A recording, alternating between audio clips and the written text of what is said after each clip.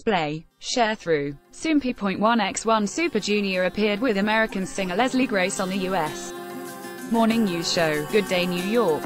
See also, 2018 Teen Choice Awards announces nominees for Choice International Artist, Choice Next Big Thing, and more. The group is currently in the United States to perform at KCON 2018 NY, an annual convention centered on Korean music, food, gaming, and more. Super Junior and Leslie Grace recently teamed up for the group's Latin pop-inspired title track, Siento, in April, and they'll be taking the stage at the convention together. Soompi. News. English.300x250, BTF Soompi. Mobile.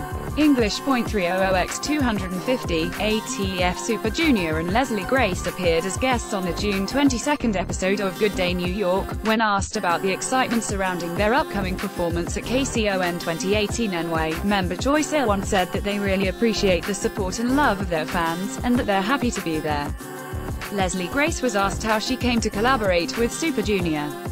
She replied, "It was an incredible opportunity. Super Junior and their team had an idea of releasing a song for their follow-up album in Spanish, English and Korean.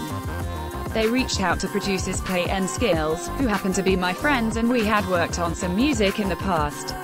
She also talked about her fun experience learning the choreography with Super Junior. The hosts asked Super Junior to show everyone their dance to Siento, and they impressed with their performance of the choreography.